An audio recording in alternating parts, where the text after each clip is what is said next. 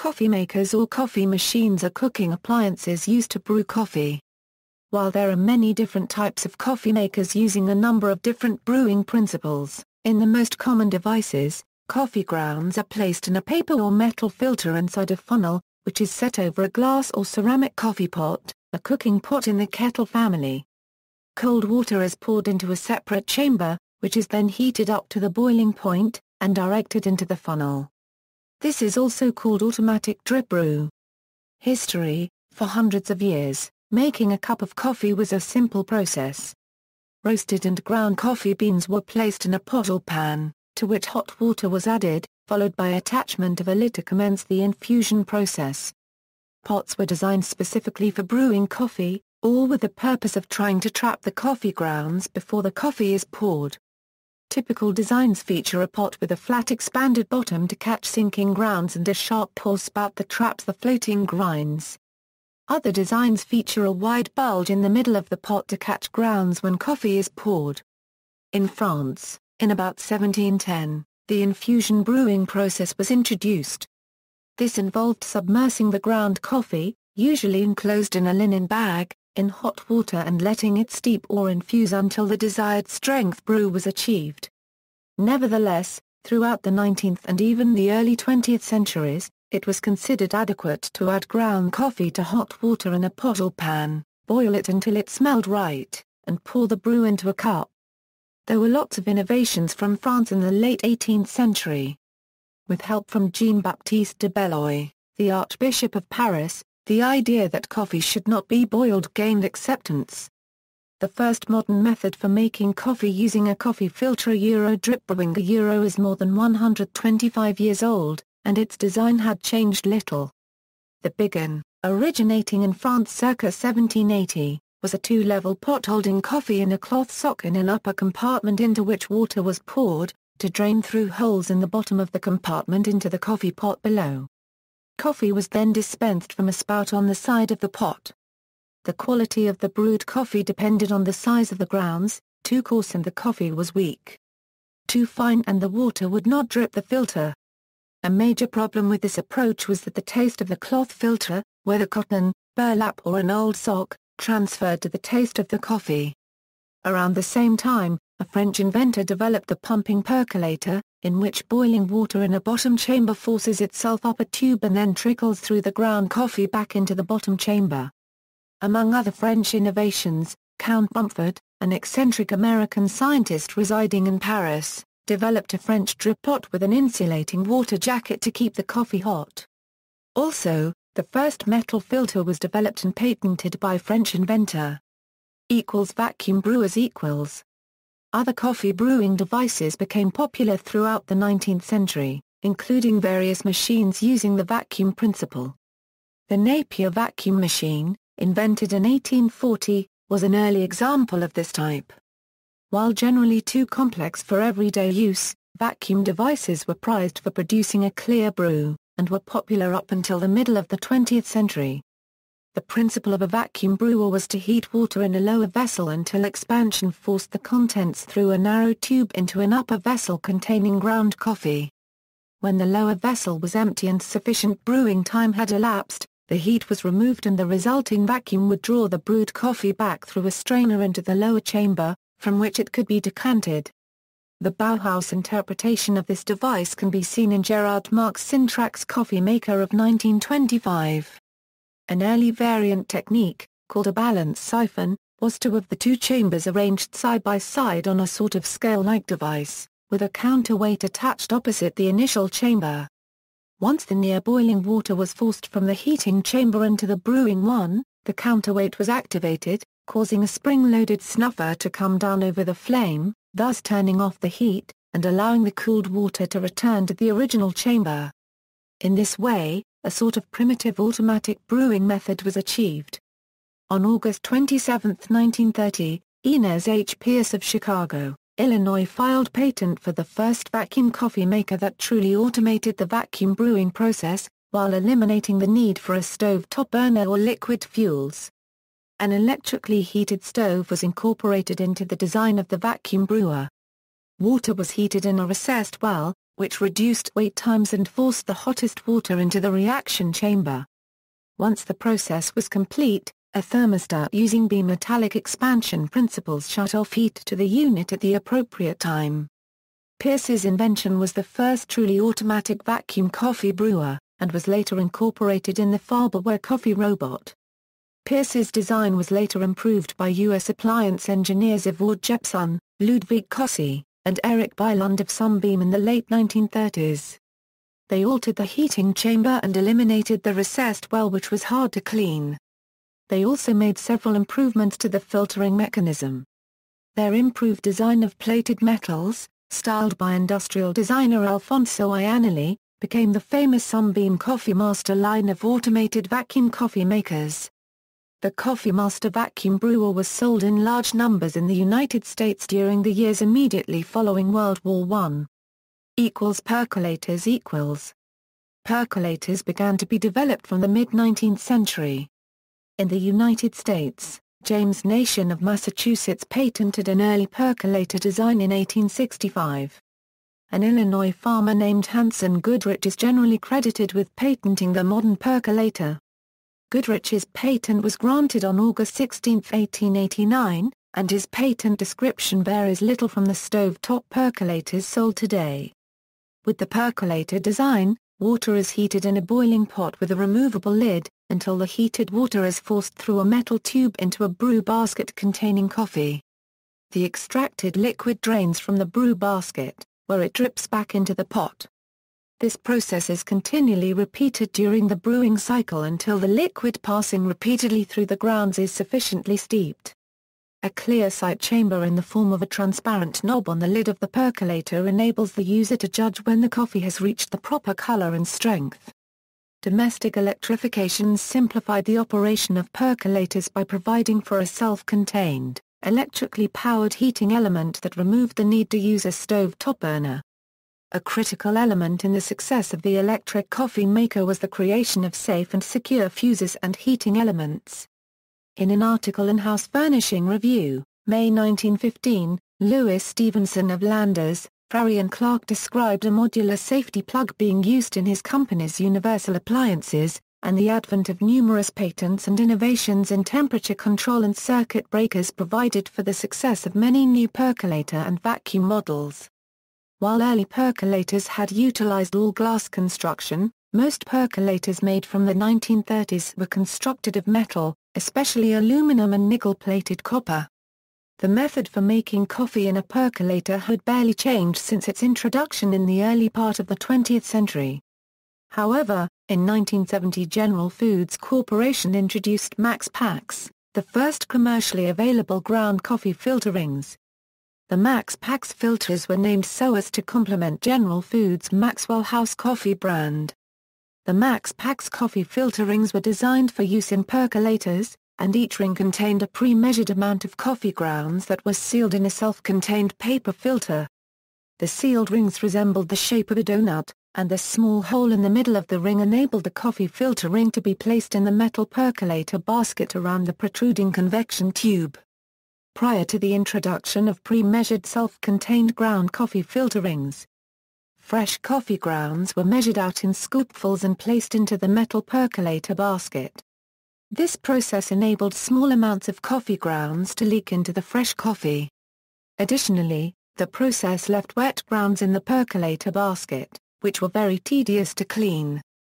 The benefit of the Max Packs coffee filter rings was twofold. First, because the amount of coffee contained in the rings was pre-measured, it negated the need to measure each scoop and then place it in the metal percolator basket. Second, the filter paper was strong enough to hold all the coffee grounds within the sealed paper. After use, the coffee filter ring could be easily removed from the basket and discarded. This saved the consumer from the tedious task of cleaning out the remaining wet coffee grounds from the percolator basket. With the introduction of the electric drip coffee maker for the home in the early 1970s, the popularity of percolators plummeted, and so did the market for the self-contained ground coffee filters. In 1976, General Foods discontinued the manufacture of Max Packs, and by the end of the decade, Even generic ground coffee filterings were no longer available on U.S. supermarket shelves. Mocha pot equals. The mocha pot is a stove-top coffee maker which produces coffee by passing hot water pressurized by steam through ground coffee. It was first patented by inventor Luigi da Ponte for Alfonso Bialetti in 1933. Bialetti Industry continues to produce the same model under the name Mocha Express. The mocha pot is most commonly used in Europe and in Latin America. It has become an iconic design, displayed in modern industrial art and design museums such as the Wolfsonian FIU, Museum of Modern Art, the Coopera Euro Hewitt, National Design Museum, the Design Museum, and the London Science Museum. Mocha pots come in different sizes, from 1 to 1850 milliliters cups. The original design and many current models are made from aluminium with Bakelite handles. Electric drip coffee makers equals. An electric drip coffee maker can also be referred to as a drippolator. It normally works by admitting water from a cold water reservoir into a flexible hose in the base of the reservoir leading directly to a thin metal tube or heating chamber, where a heating element surrounding the metal tube heats the water. The heated water moves through the machine using the thermosiphon principle. Thermally induced pressure and the siphoning effect move the heated water through an insulated rubber vinyl riser hose, into a spray head, and onto the ground coffee, which is contained in a brew basket mounted below the spray head. The coffee passes through a filter and drips down into the carafe. A one-way valve in the tubing prevents water from siphoning back into the reservoir. A thermostat attached to the heating element turns off the heating element as needed to prevent overheating the water in the metal tube, then turns back on when the water cools below a certain threshold. For a standard 10 to 12 cup drip coffee maker, using a more powerful thermostatically controlled heating element, can heat increased amounts of water more quickly using larger heating chambers, generally producing higher average water temperatures at the spray head over the entire brewing cycle. This process can be further improved by changing the aluminum construction of most heating chambers to a metal with superior heat transfer qualities, such as copper. Throughout the latter part of the 20th century, a number of inventors patented various coffee maker designs using an automated form of the drip-brew method. Subsequent designs have featured changes in heating elements, spray head, and brew basket design, as well as the addition of timers and clocks for automatic start, water filtration, filter and carafe design, and even built-in coffee grinding mechanisms. Pour-over, water displacement drip coffee makers equals. Bun-O-Matic also came out with a different drip brew machine. In this type of coffee maker, the machine uses a holding tank or boiler pre-filled with water. When the machine is turned on, all of the water in the holding tank is brought to near boiling point using a thermostatically controlled heating element. When water is poured into a top-mounted tray, it descends into a funnel and tube which delivers the cold water to the bottom of the boiler. The less dense hot water in the boiler is displaced out of the tank and into a tube leading to the spray head, where it drips into a brew basket containing the ground coffee. The pour-over, water displacement method of coffee making tends to produce brewed coffee at a much faster rate than standard drip designs. Its primary disadvantage is increased electricity consumption in order to preheat the water in the boiler. Additionally, the water displacement method is most efficient when used to brew coffee at the machine's maximum or near maximum capacity, as typically found in restaurant or office usage. In 1963, Bunn introduced the first automatic coffee brewer, which connected to a water line for an automatic water feed. French press equals. A French press requires coffee of a coarser grind than does a drip brew coffee filter, as finer grounds will seep through the press filter and into the coffee. Coffee is brewed by placing the coffee and water together, stirring it and leaving to brew for a few minutes, then pressing the plunger to trap the coffee grounds at the bottom of the beaker. Because the coffee grounds remain in direct contact with the brewing water and the grounds are filtered from the water via a mesh instead of a paper filter, coffee brewed with the French press captures more of the coffee's flavor and essential oils, which would become trapped in a traditional drip brew machine's paper filters. As with drip-brewed coffee, French-pressed coffee can be brewed to any strength by adjusting the amount of ground coffee which is brewed. If the used grounds remain in the drink after brewing, French-pressed coffee left to stand can become bitter, though this is an effect that many users of French press consider beneficial. For a 1 or 2 liter French press, the contents are considered spoiled, by some reports, after around 20 minutes. Other approaches consider a brew period that may extend to hours as a method of superior production. Single-serve Coffeemaker. The single-serve or single-cup Coffeemaker has gained popularity in recent years. Single-serve brewing systems let a certain amount of water heated at a precise temperature go through a coffee portion pack, brewing a standardized cup of coffee into a recipient placed under the beverage outlet. A coffee portion pack has an airtight seal to ensure product freshness. It contains a determined quantity of ground coffee and usually encloses an internal filter paper for optimal brewing results. The single-serve Coffeemaker technology often allows the choice of cup size and brew strength, and delivers a cup of brewed coffee rapidly, usually at the touch of a button. Today, a variety of beverages are available for brewing with single-cup machines such as tea, hot chocolate and milk-based specialty beverages. Single-cup coffee machines are designed for both home and commercial use. Design considerations in coffee makers. At the beginning of the 20th century, although some coffee makers tended to uniformity of design, others displayed a wide variety of styling differences. In particular, the vacuum brewer, which required 2 fully separate chambers joined in an hourglass configuration, seemed to inspire industrial designers.